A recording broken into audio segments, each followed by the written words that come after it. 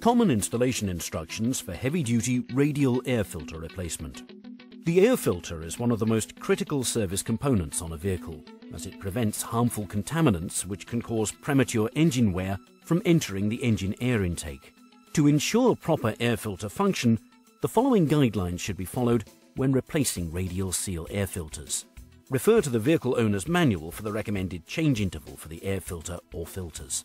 The following is a demonstration for replacing an LAF 1854 radial air filter on a Cummins LT10 engine. Properly park the vehicle and stop the engine. Allow the engine block to cool. Open the bonnet or access doors and locate the air filter. Wipe down the filter housing area of any dirt. Some heavy-duty applications have more than one air filter.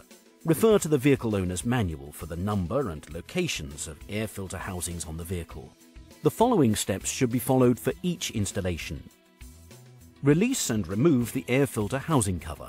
Air filter housing covers are held in place by a variety of means, including, but not limited to, breakover clamps, circular collar, bolts, etc. Warning: gloves are recommended for the removal and installation of the air filter because the expanded metal body on the filter often contains sharp edges. Remove the air filter.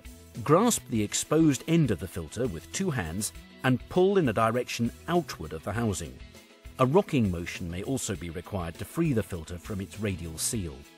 Care should be taken during removal to prevent contaminant in the air filter from shaking out into the air filter housing. Clean out the housing of any contaminants. To install the new air filter, insert it with firm pressure in the air filter housing in the same orientation as the old filter until it's seated. Radial seal air filters typically seal on the inside diameter of the open end of the filter, although there are designs which seal on the outside diameter on one or both ends of the filter. It's critical to take note of all seating locations and make sure that the filter is creating an adequate seal as indicated by the interference fit between the air filter housing and the soft polymer caps of the filter. Install and secure the air filter housing cover.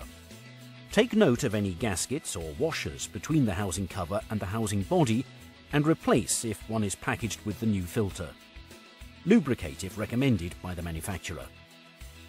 Check local and government regulations for the proper recycling of your used air filters. To learn more about fuel filters and other filter installations, visit www.luber-finer.co.uk.